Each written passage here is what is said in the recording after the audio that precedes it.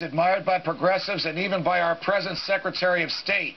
But Glenn doesn't share the same feelings about Planned Parenthood founder Margaret Sanger. Take a look at this clip that Burton's actually in, and we'll comment on it some more after you watch. Let's go on Margaret Sanger, because in the history books, this is what they say about Margaret Sanger. Boy, she was a princess. She started the first birth control clinic in 1916.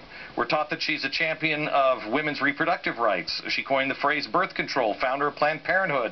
But in infancy, the movement Sanger led was part of a radical vision for reforming the world that made common cause with the socialist and the IWW in challenging the limits of progressive reform.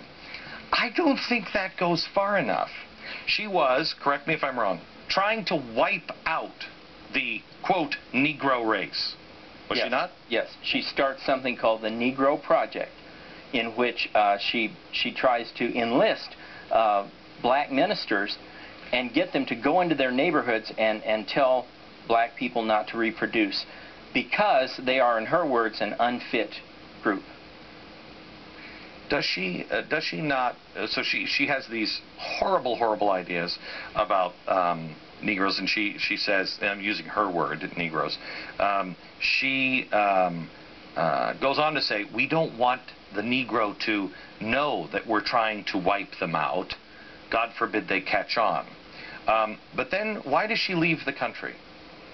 She leaves the country. Is she not kicked out to go over to Europe, or she goes over and she learns a more subtle way, does she not? Yes. Right. She goes over to Europe and she learns a more subtle way, eugenics, which is very popular, and talk just about birth control. When she